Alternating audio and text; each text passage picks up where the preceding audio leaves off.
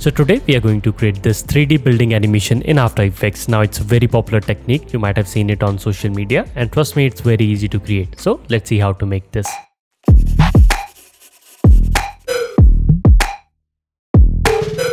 Alright, so right now I'm in After Effects, and for this example I'm going to use this image. So it just simply has this image of a building.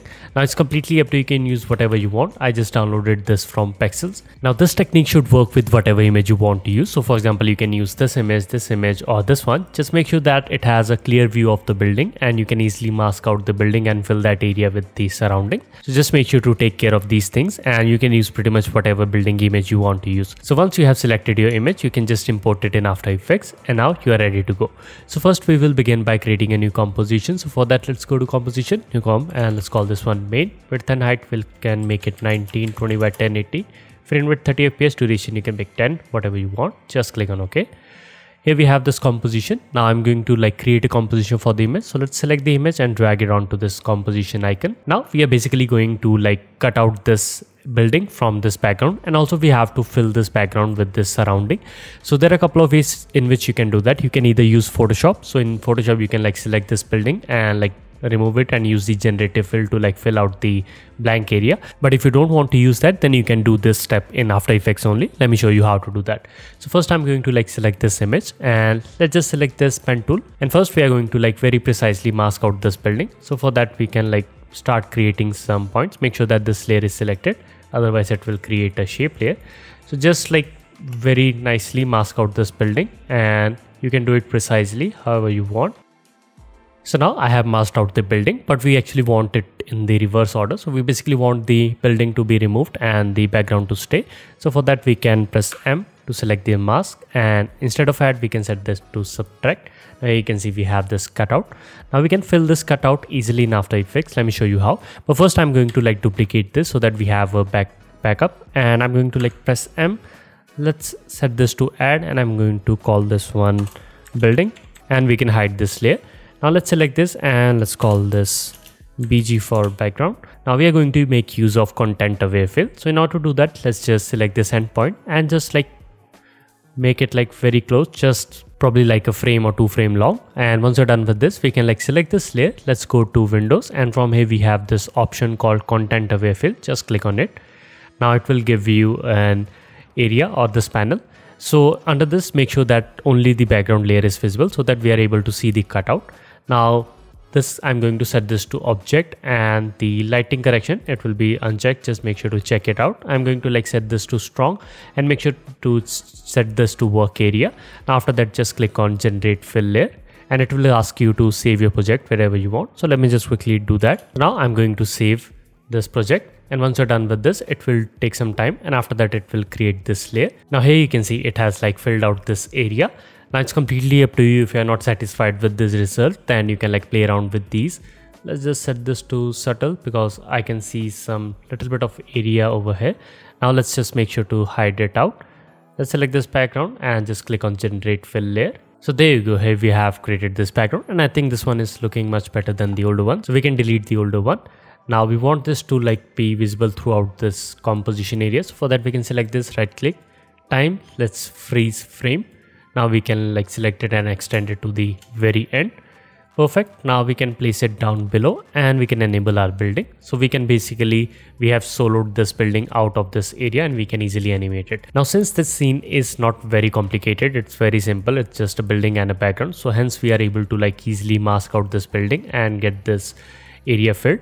But in case you have a very complicated scene, then you can use generative fill in Photoshop to do it precisely. So once we are happy with this, we are ready to animate this out. So for that we are going to select this building, and I'm going to basically divide this building into couple of parts. So before we animate this out, I'm going to select this building and let's pre-compose this. Let's call this part 1 because we are going to split it into different parts. So make sure that move all attribute is set. Just click on OK. Now I'm going to select this and let's just draw some masks to create different parts of this building. So I'm going to divide this into 4 parts, but it's completely up to you. You can divide it 5, 6, whatever you want. So we are basically do it not very precisely, just roughly. So let's select this pen tool. Make sure that layer is selected. Now just start creating some mask. Let's create over here. Now at this point we can pick some area. So let's just click over here, and now we can like do little bit of precision work, and I'm going to like start creating a line. So let's just create this line somewhere around here. Now do it precisely because we have to like make this area seamless. Let's click over here. Now at last we can like close this up. So here you can see we have cut out this first part. Now in the same way we are going to like cut out all the other parts, but let me show you how to do that very easily. So first I'm going to select this, press Ctrl D. Now we have this part 2. Let's just quickly rename this to part 2. Now I'm going to select this, and we are going to like keep these points like as it is, and we are going to just move these two other points, these 3 points which are at the top. So just select them and let's move them down. Now we are going to do the same thing. We are going to like pick couple of points. So let's pick like this point over here, and let's align this to this one. We're basically cutting out this building into like 4 equal parts. There you go. Now we have 2, and in the same way we can duplicate it once again, and let's select these 3 points and let's just move them down. We are not moving the top part because they are like perfectly aligning with the top portion. Now let's create the third mask. Now here you can see we have divided this building into 4 parts. So we have this base, this one, and this one. Now all we have to do is just simply animate this. So before we continue, if you enjoy my work and you want to support me, then you can check out my Patreon page. Over there you will get access to the tutorial project files and exclusive templates that are available only on Patreon. So make sure to check it out. Link for that is in the description. Now let's continue. So let's focus on the animation part. It's actually quite easy. Let's press P for position. Let's add keyframe. This is going to be a final position, so let's just move this to somewhere around 2 seconds. And in the beginning we can like move all of these layers down below. So let's move this one around here. This one we can like do it like this. Let's just move all of these layers to this point, and after that we want them to like go to the top. So we can select this top part, which is this one, and let's just move it to somewhere around here. Now let's move the second part, and I'm going to move it to this point. Let's select the third one and let's just move it little bit up. We're basically moving them like little bit far away from their actual position, and after that they will go back to their initial ones. Let's select this and we can like move it little bit up as well.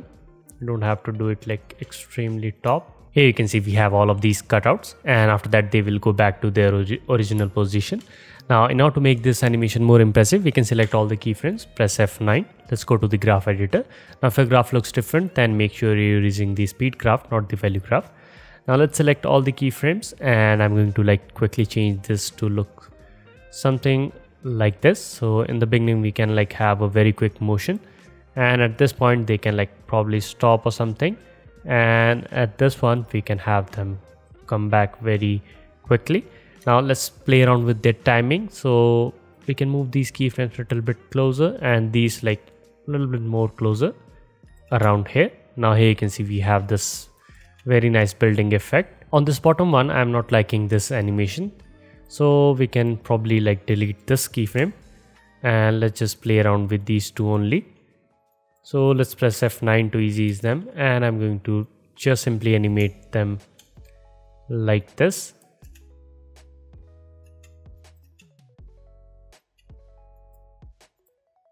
Let's just move this to this one. Perfect. So yeah, I think this looks good. Now in order to make this like little bit more impressive, what we can do is we can have some delay. So we can have this first part like coming in very quickly, then we can have like other parts revealing after that. So let's just bring them like that, and we can have their ending like somewhat similar. So let's just move all of these to at one place like that. There you go. Now I like this one. Now in order to make this like more realistic or 3D, we can fill this gap by simply having some fake 3D depth. So it's actually very easy to do, and for that we can like simply use the shape tool. So let's select the shape tool, make sure none of the layer is selected, and we are going to like create some rough shapes.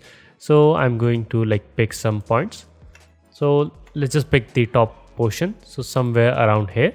Now we make sure none of the layer is selected again, and just click and let's create a rough shape. Now the fourth point, you can like just simply randomly place it, and after that we can play around with its position just to see what looks good. So somewhere around here, I think this looks good. Now we can like place it down below all of these parts like that. Now we can select this and let's just parent it to its respective part. So I can parent it to this part 1, and let's select this, press Ctrl D to duplicate this. Now we can do the same thing over here as well. So we have this duplicate, just move it to this next part, and after that select the pen tool and just align this shape. Let's align these endpoints.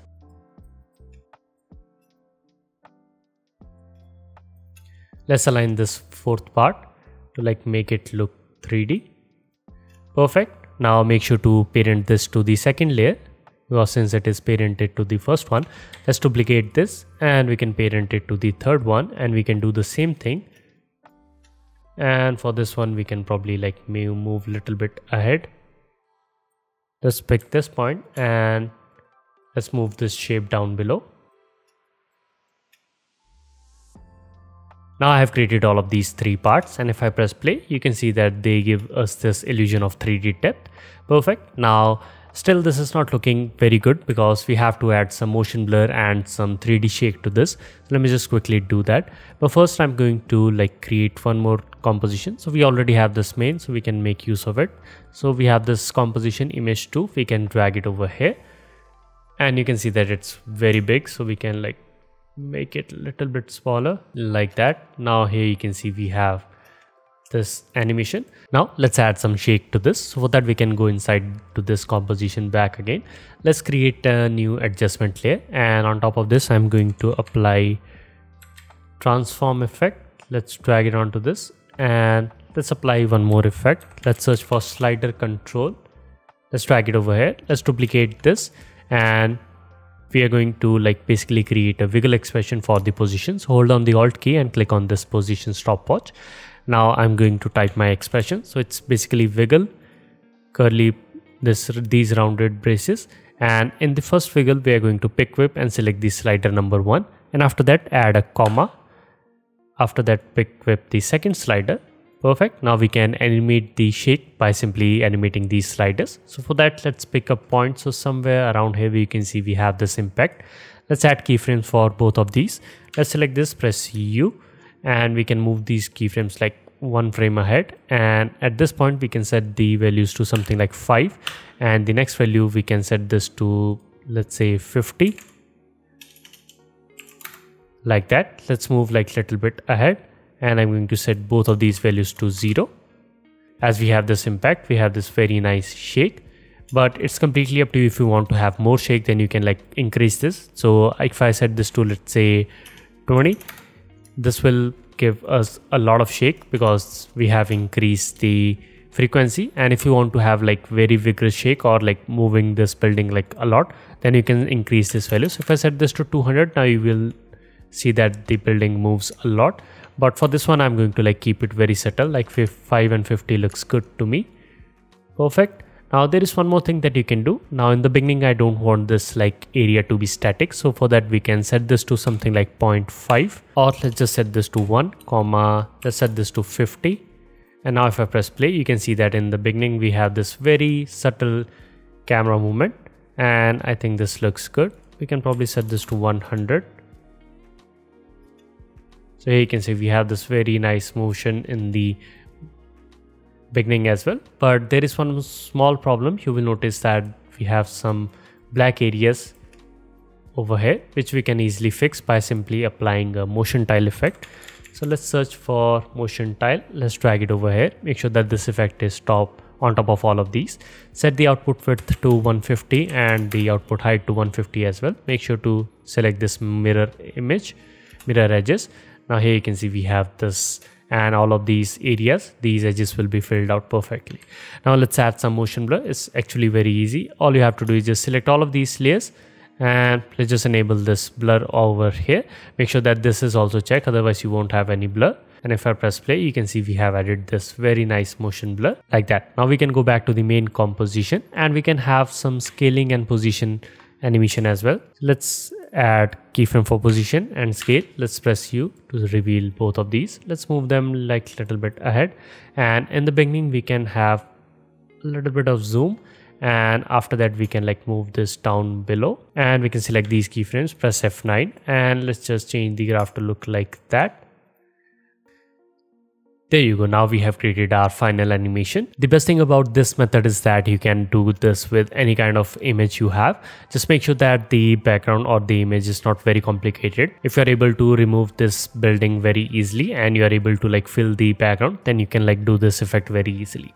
So hope you learned something from this one, and the project files for this tutorial is available on Patreon. So if you're supporting me over there, then you can download it from there. And if you're not, then you might consider it, because you will get access to the tutorial project files and exclusive templates that are available only on Patreon. So with that being said, my name is Abhishek and I'll see you in the next one.